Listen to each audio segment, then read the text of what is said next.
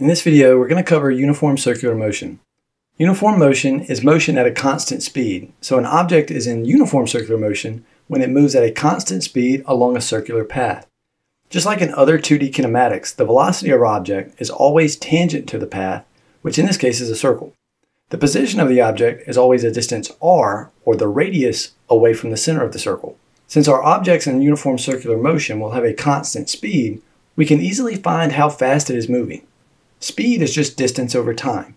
When an object has gone around its circular path one complete revolution, or one full time, it has traveled a distance equal to the circumference of that circle. The time to complete one full revolution we will give a special name called the period. We will represent this time with a capital T rather than a lowercase t. Putting this together, we get the tangential speed to be 2 pi r divided by the period. Since an object moving along a circular path will always be the same distance from the center, instead of using x and y coordinates to state the position of the object, it is easier to describe the position using an angle theta that the object makes with the x-axis. In addition to measuring our angles in degrees, we can also use radians. The angle in radians is defined to be the arc length subtended or swept out by the angle divided by the radius. Notice that both the arc length s and the radius r have units of length, and therefore these units will cancel. So radians are not a real unit, but rather a ratio of these two lengths. If we use this formula and then put the circumference of a circle as the arc length, the radius will cancel, and we find that the total angle swept out by a full circle is 2 pi radians. This gives a way to convert between revolutions, radians, and degrees. One revolution is equal to 2 pi radians and is also equal to 360 degrees. We often write this formula above as S equals R times theta, but it's good to remember this as the definition of theta in radians. This is because we must remember not to use angles in degrees unless it's appropriate.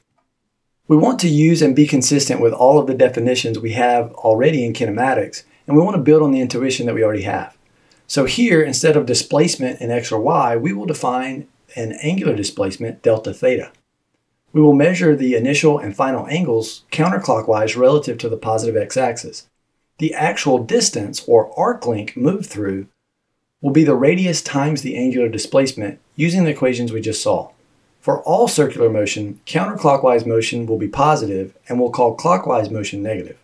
We can also define angular velocity omega as we did with linear velocity, now just using angular displacement over time.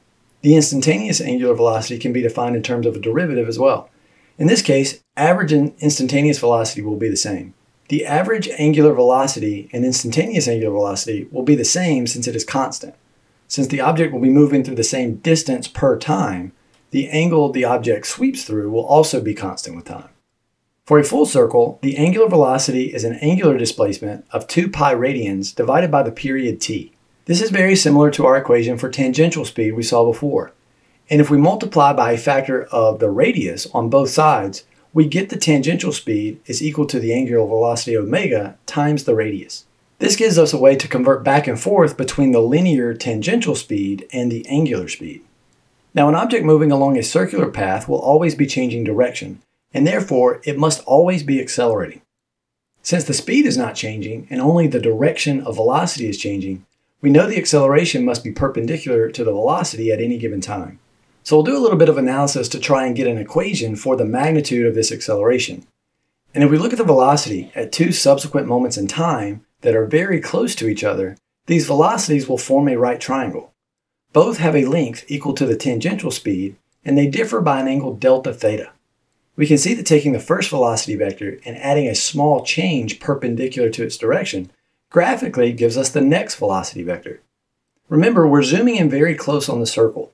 The closer we look, the arc of the circle will begin to look more and more straight.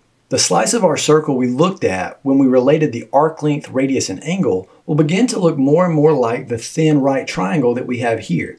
So we'll use that relationship. In this case, delta v is our arc length, and tangential speed plays the role of the radius. This gives us the change in velocity is equal to the tangential speed times the small angular displacement. We'll leave this here for just a second. Now we can write the tangential speed as the radius times the angular velocity and replace the angular velocity with delta theta over delta t from its definition. Here we'll rearrange for delta t. Now we're almost ready to find acceleration, but let's first look at the direction while we have this picture. When our tangential velocity is going up, the change in velocity is to the left, so the acceleration will also point to the left. We can do this again at the top of the circle where the velocity is to the left. Here the change of velocity points down, so the acceleration is down. And if we keep going, we find the acceleration is always toward the center of the circle. We call this centripetal acceleration or radial acceleration. Centripetal means center seeking, and radial just means along the radius of the circle. For this reason, we will add a subscript C for centripetal or a subscript R or RAD to specify this type of radial acceleration.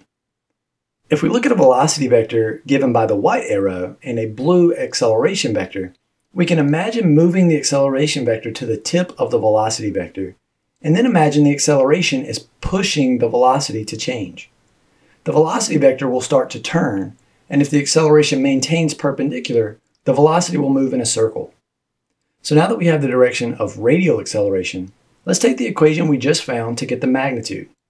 We solved for the small change in velocity and the small change in time. Since acceleration is the change in velocity over time, we'll just divide. Here the change in angle will cancel, and the tangential speed on bottom will come up to the numerator. This gives us the magnitude of radial acceleration as the tangential speed squared divided by the radius. We also have a way to go back and forth between tangential and angular speed that we saw before, v equals r times omega.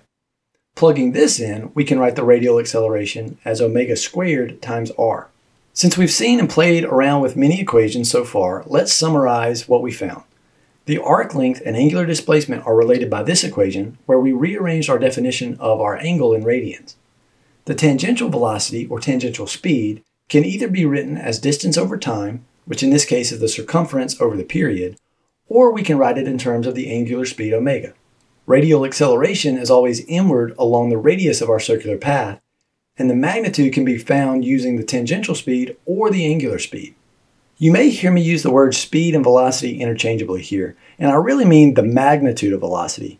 Though the direction of velocity is always changing, it is always tangent to the circle, and the acceleration is always perpendicular, so the relative directions remain the same. This means the motion at any point on the circle looks the same as at every other point. If you rotate the circle I've drawn here, it wouldn't change anything, every point still looks the same. So we can really just imagine freezing the object at some point along its motion and look at its velocity and acceleration at that time. Then speed and velocity are really the same thing at that moment anyway. This is why definitions are important. If you know how we defined our quantities, you can recognize a scenario when speed and velocity are the same, for example. Otherwise, you may get really confused when the language is different or you use words interchangeably. I'll try to be consistent and technically correct, but this is just in case you notice differences in how I describe things. This is all we'll look at in terms of uniform circular motion for now. We'll revisit this soon when we discuss the forces that cause motion like this along with other motion we see in kinematics. And then we'll look at non-uniform circular motion. So that's it for this video, and I'll see you in the next one.